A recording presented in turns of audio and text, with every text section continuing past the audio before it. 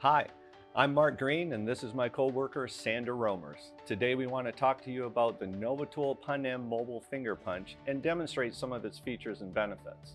This portable yet durable mobile finger punch is designed to punch fingers on the ends of lightweight thermoplastic conveyor belts as a preparation tool for making straight finger or finger over finger splices.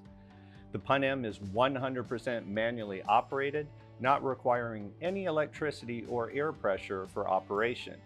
The punching force of up to 11,000 pounds is easily achieved by simply pulling on the C-frame punch lever. Because of its easy setup and manual operation, the Pun-M is an ideal tool for punching fingers in the field as well as in the belt shop. Let's get started. Let's make sure that the punch is set up to punch the finger dimensions required for the job by reviewing the punch block and the punch board. For the punch block, first loosen the fixation screw on the C-frame wedge until you're able to slide it out. Ensuring the tray is in the forward position, twist the C-frame away from the support table to remove. The punch block can be positioned two ways, vertically for longer fingers and horizontally for shorter fingers. Loosen the two set screws that are holding the punch block in the current horizontal position.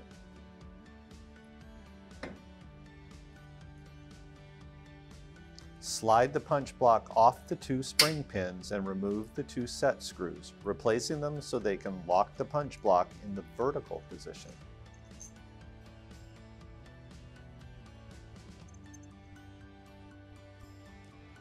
Insert the two spring pins into the guide holes of the punch block, securing it in place with the two set screws.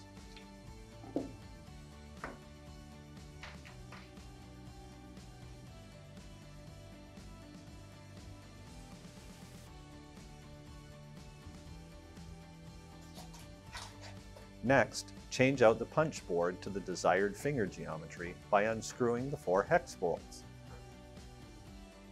Because we position the punch block in the vertical position, we can install a punch board with longer fingers. At the rear of the punch frame, there are tabs to store a punch board. The punch board gets secured to the punch board tray with the 4 hex bolts.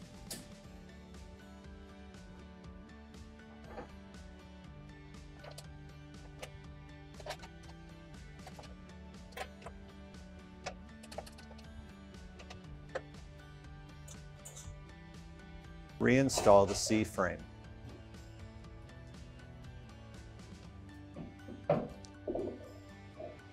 To secure the C-frame, reinstall the C-frame wedge and turn the fixation screw clockwise.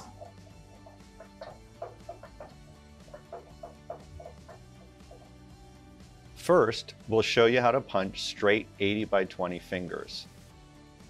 Confirm the punch board tray is locked in either the forward or back position.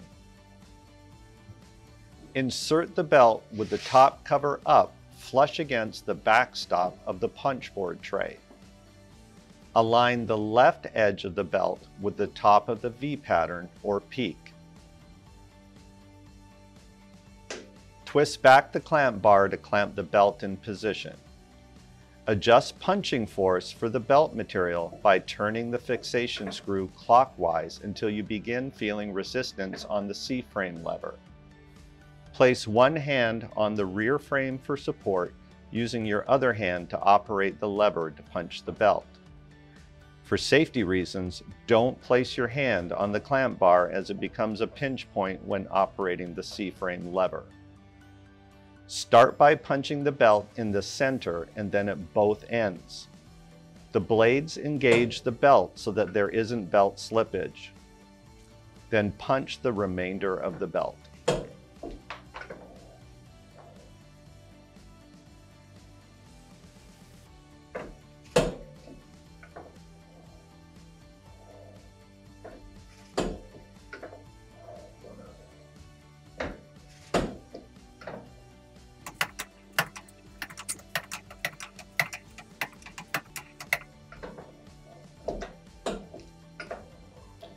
Remove the excess belt. Twist the belt clamp forward to unclamp and remove the belt. Insert the opposite belt end with cover side up, flush against the back edge of the punch board. Align the right edge of the belt with the bottom of the V pattern or the valley and lock the belt in place. Repeat the punching process starting at the center of the belt.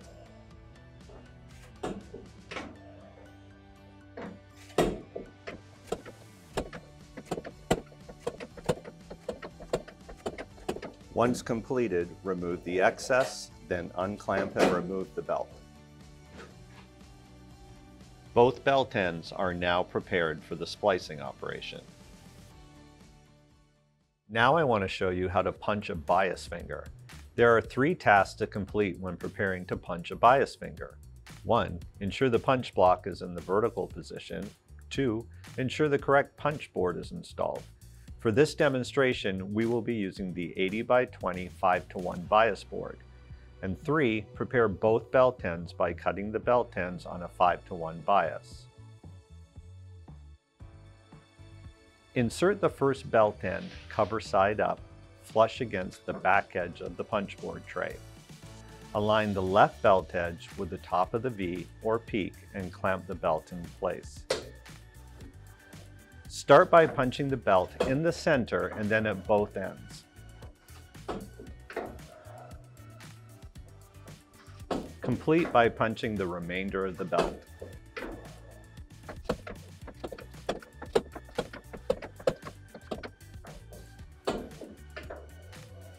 Remove the excess and unclamp and remove the belt from the unit. Insert the opposite belt end, cover side up, flush against the back edge of the punch board support tray, aligning the right belt edge with the bottom of the V or valley. Clamp the belt into place. Start by punching the belt in the center and then at the ends.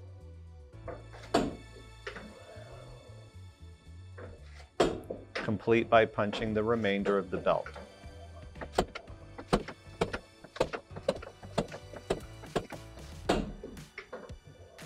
Remove the excess and unclamp and remove the belt from the unit. Both ends of the belt are now prepared for the splicing operation.